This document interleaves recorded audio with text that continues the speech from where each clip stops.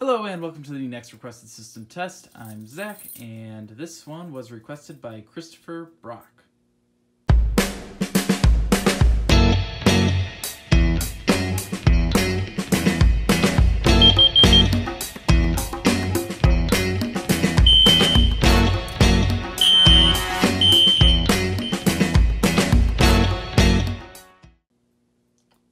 Alright, so taking a look at the system, we still have the BG12LX here. Like I said, I'm planning on keeping this here kind of permanently, just because I want something where I don't have to change it all the time. So that's just going to stay there.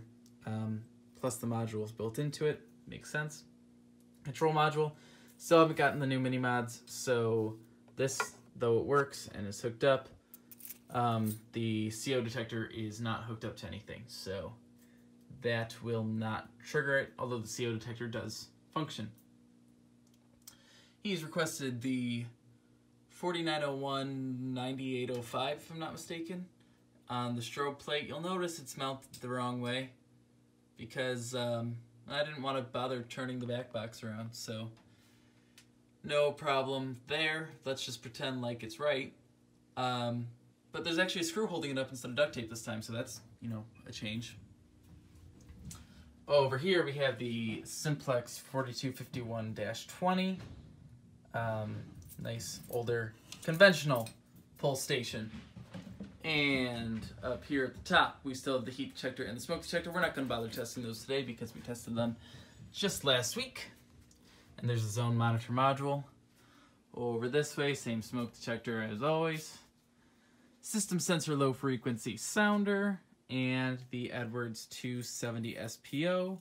It should be set to do march time, so let's go ahead and give it a go.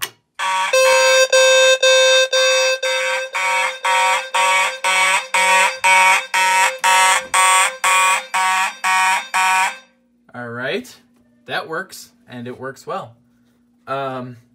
These things are very loud, they're both really loud, so here you go with the BG12LX.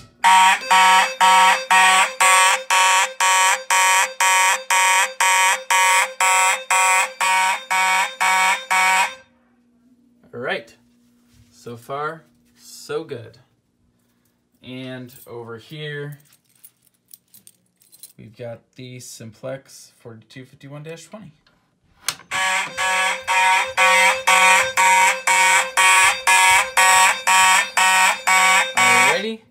And I'm probably annoying my family upstairs, and I apologize for that. Let's go ahead and reset these things, huh? First things first, let's start over here. If I could ever find the right key. Notifier. It's sitting there right in front of me the whole time. Alrighty.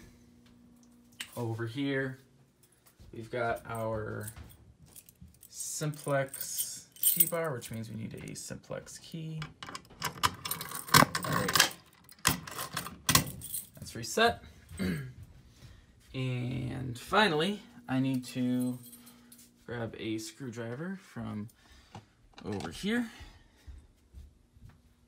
to get this going. Flip that down. Oh yeah, you'll notice the module sitting on the outside here. And that's because I,